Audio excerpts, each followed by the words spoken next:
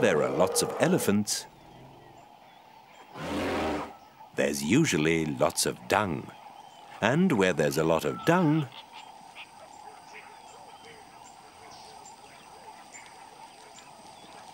there's always a dung beetle. With an average elephant eating about 200 kilograms per day, they produce a lot of dung. And this is like gold to a miner.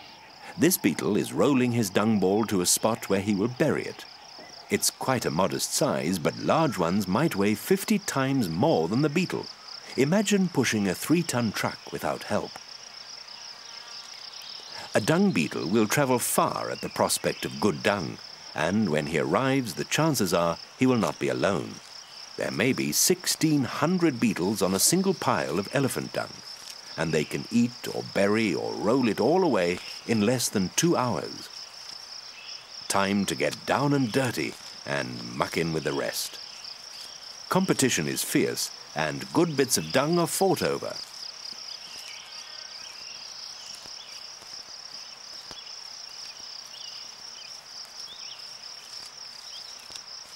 With all the beetles, one common aim.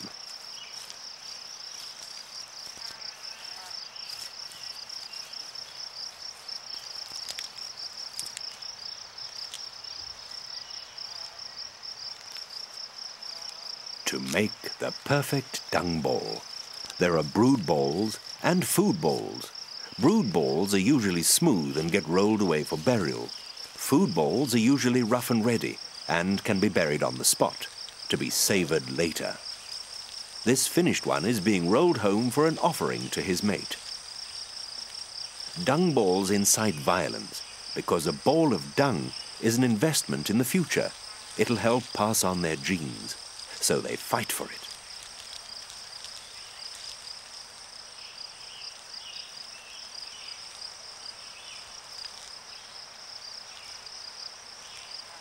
It's the Wild West down here, or east, north or south, wherever there's a deposit of what all dung beetles crave and will fight for.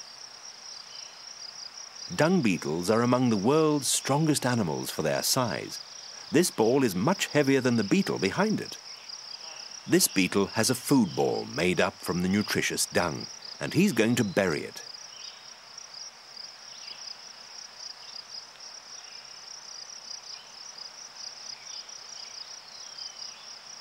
He works fast because what he has is a nugget of brown gold, and it's coveted just as much as the real stuff.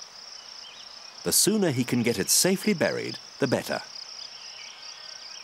But too late, spotted by a hijacker.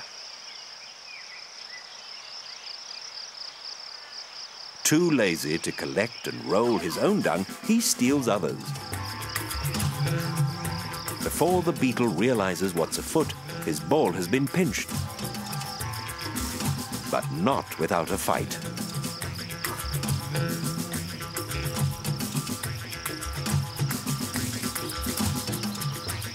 He stands on top of his ball and fiercely defends what is rightfully his.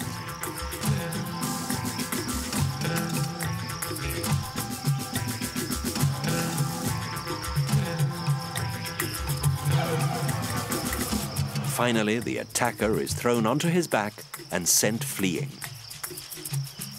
The beetle decides this is not a good spot, and despite the dangers around, leaves in search of a fairer life.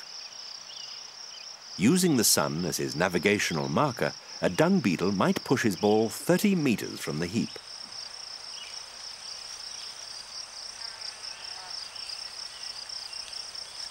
And while the demolition gang's still hard at work, other dung beetles are further down the line. Behind closed doors, in the cool gloom of an underground chamber, a pair mate. It'll be a fairly swift process. Some dung beetles have several eggs. This pair will have just one. Back goes the male to join the gang. There could still be dung worth salvaging for another tunnel, another mate. His partner tidies up. Carefully, she pats the ball to harden it and make it smooth. It's a once-in-a-year ball, maybe once in a life, and inside lies her solitary egg. So maybe a dung beetle can see much more in muck than just plain brown.